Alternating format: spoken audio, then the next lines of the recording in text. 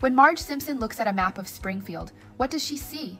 How far is the Wicked Witch of the West Castle from the heart of Emerald City? Tricky questions, huh? Luckily, a map exhibition at Harvard's Pusey Library makes it easy for our next fantastical trip through Middle-earth. This exhibition is called From Academieland to Zelda, Mapping the Fictional and Imaginary, which is an exhibition of fictional maps at Harvard University's Pusey Library.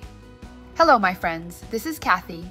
Welcome to the Library Hunter, where we explore the wonderful world of libraries and books together. During our trip to Boston, we visited a few libraries at Harvard University. Today, let's begin with the fascinating world of maps showcased in the Pusey Library. Named after Edward Pusey, a prominent figure in Harvard's history, it houses the university's collections in the history of science and medieval studies. The library is known for its valuable manuscripts, rare books, and special collections.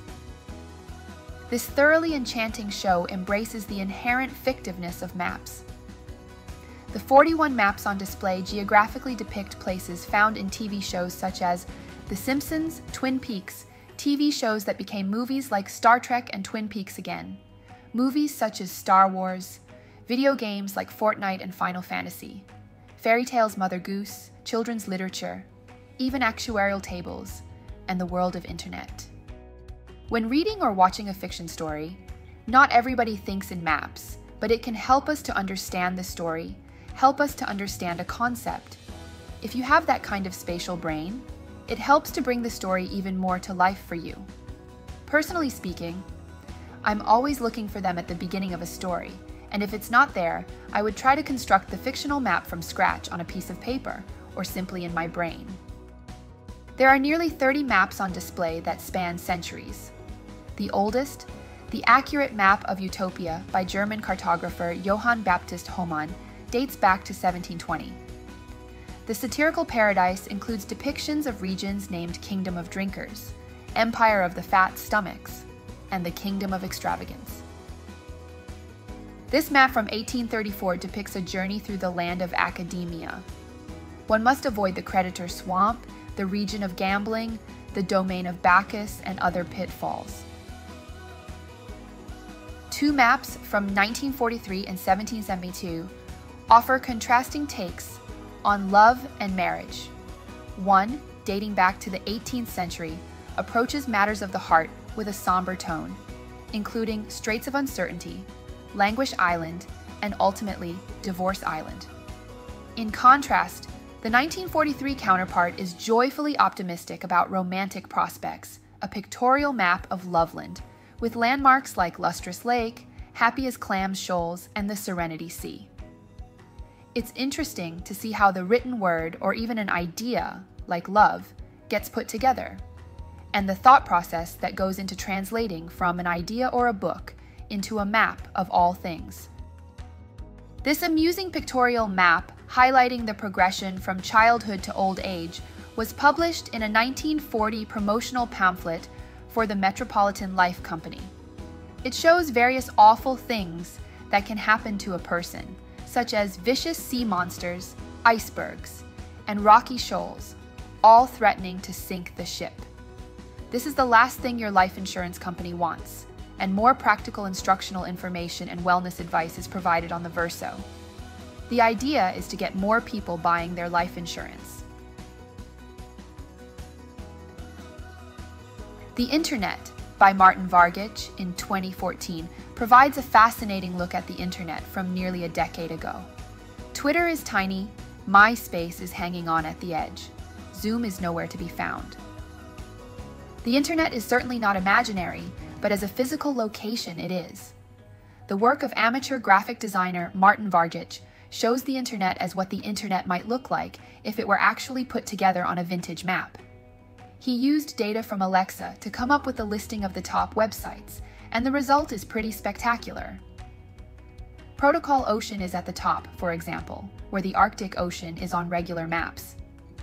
The size of various geographic entities reflects their popularity 9 years ago. Zoom, TikTok, Spotify, and Netflix would look a whole lot larger now. Internet Explorer would be gone, or close to it. The map is divided into two distinctive parts: the Eastern Continent, the Old World. Showcases software companies, gaming companies, and some of the more real-life oriented websites. Western part, the New World, is composed from two major continents. The northern one showcasing social networks, search websites, video websites, blogs, forums, and art websites. In the very south of the map, there is located Great Southern Land of obsolete websites and online services. Look at this beautiful map of the Land of Oz, illustrating Frank Baum's classic work of children's literature. It is a color map of Oz, with the Emerald City at the center, surrounded by Gillikin Country, Winky Country, Quadling Country, and Munchkin Country. To those who just know the first book and the 1939 movie of The Wizard of Oz, only a small portion of the top map will seem familiar. The appeal of the two Oz maps on display is enhanced by learning that they were published by the International Wizard of Oz Club by royal appointment of Her Gracious Majesty, Ozma of Oz.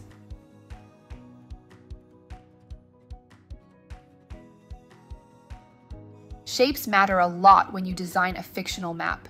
This map of Pyria was designed to resemble a dragon. Fan speculation says that this is supposed to resemble America and Canada. Even the environment locations are in the same place. Now this is a map of the fantasy series, The Chronicles of Narnia, written by C.S. Lewis. The story transports readers to the magical land of Narnia, where talking animals, mythical creatures, and epic adventures unfold. The illustrator of the books, Pauline Baynes, attempts in this map poster to capture the geography of the entire series in a single image. Does it match your imagination?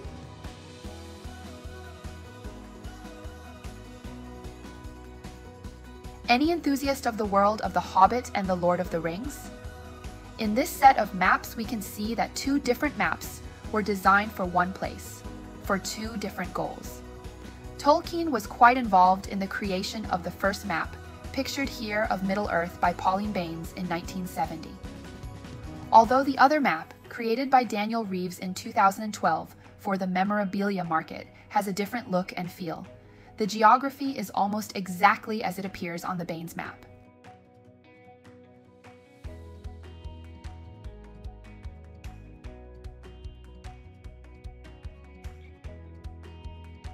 Look at this map of Simpsons universe, displaying the layout, locations, and geographical details of the fictional town of Springfield from the animated TV series The Simpsons. It includes iconic landmarks such as the Simpson family home, the nuclear power plant where Homer works, Duff Stadium, Moe's Tavern, and other notable landmarks within the show's universe. And now it's time to explore the world of Game of Thrones. This is one of 12 maps that were developed to accompany the Game of Thrones TV series. The author George R.R. Martin was deeply involved in the creation of these maps, and all were adapted from his hand-drawn versions.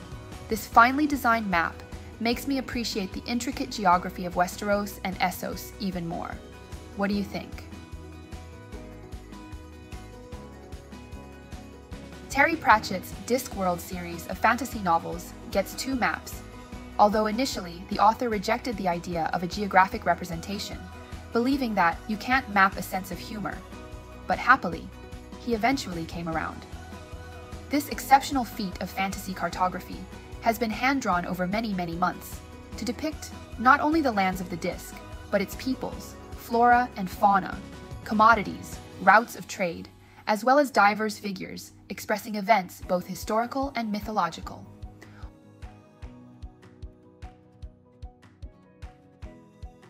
Widely regarded as one of the best games in one of the greatest video game series of all time, The Legend of Zelda: A Link to the Past was an immediate commercial success in Japan and North America, where it was released in 1991 and 1992, respectively.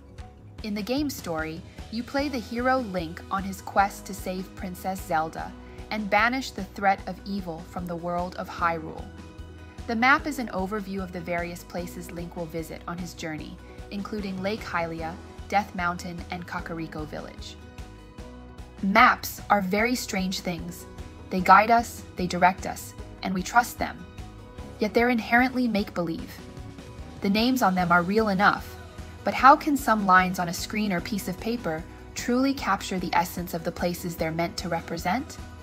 Maps are lines toward a supreme fiction, and maps of real places are as much works of the imagination as maps of fictional places are. From Academieland to Zelda is definitely a rare show where what we read is as much of a treat as what we see. As beguiling as so many of the maps are visually, their context and backstories can be even more so. The world-renowned artist and illustrator Pauline Baynes worked on maps for Middle-earth and Narnia. David Lynch brought his charcoal sketch of Twin Peaks to a pitch meeting with ABC executives, trying to sell them on a certain television series, and it worked. Here is a quote that I like a lot. "A map does not just chart, it unlocks and formulates meaning. It forms bridges between here and there, between disparate ideas that we didn't know were previously connected." While fictional maps serve creative storytelling, real-world maps depict tangible geography, requiring creativity within similar design frameworks. The bridge between fictional maps and real-world maps lies in the principles of cartography. Both require thoughtful design, considering purpose, audience, and clarity. I will publish another video to share my trip to the Boston Public Library, where they host an exhibition of maps that recorded the development of Boston City. The map gallery also showcases the Boston subway system, also known as the T, has evolved since its 1897 inception. Expanding over decades, it's now a comprehensive transit system connecting neighborhoods, embodying the city's growth and progress. Their preserved map reading room is a great place for enthusiasts to unravel the complexities of a city's history. So don't forget to subscribe now to watch my upcoming videos. Maps offer a comprehensive understanding of spatial information, essential in navigating both fictional realms and the tangible world. Maps serve as indispensable tools, enriching our comprehension and enhancing the depth of experience in both realms of fiction and reality. Thank you for watching this video, my friends. I will see you again soon in my next book adventure. Happy reading. Bye.